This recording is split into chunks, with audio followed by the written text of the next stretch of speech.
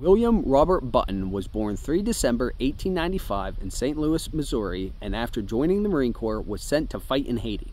He was in command of a group of men near Grande Riviere, Republic of Haiti, on 3 October, 1 November 1919, when they engaged a group of Haitians opposed to the U.S. occupation.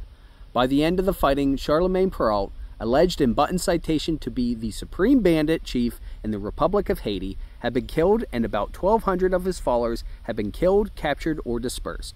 For risking his life in the battle, he, along with Sergeant Herman Hannekin, both of whom disguised themselves as Cacos and entered the headquarters of the Haitian Caco leader, were cited for bravery and recommended for the United States military's highest decoration for bravery, the Medal of Honor, for their actions.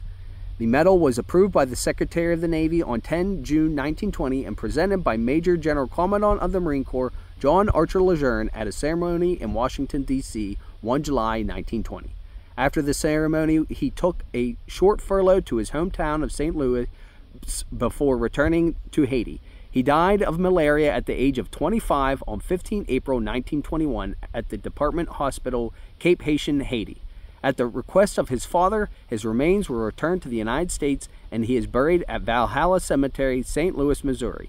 His grave can be found in Section 5S, Lot 66, Grave 1.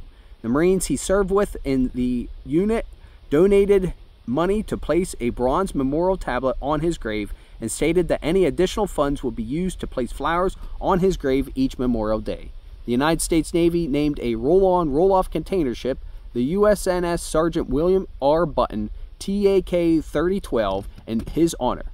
His citation reads as follows: "The President of the United States of America, in the name of Congress, takes pleasure in presenting the Medal of Honor to Corporal William Robert Button, United States Marine Corps, for extraordinary heroism and conspicuous gallantry and intrepidity in the actual conflict with the enemy near Grande Riviere, Republic of Haiti, on the night of 31 October, 1 November 1919, resulting in the death of Charlemagne Perrault, the supreme bandit chief in the Republic of Haiti, and the killing, capture, and dispersal of about 1,200 of his outlaw followers.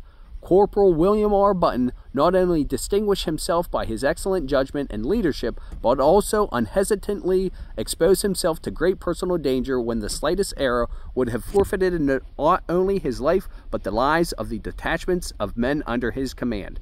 The successful termination of his mission will undoubtedly prove of untold value to the Republic of Haiti. As always, stay salty, devils, Semper Fi, and carry on."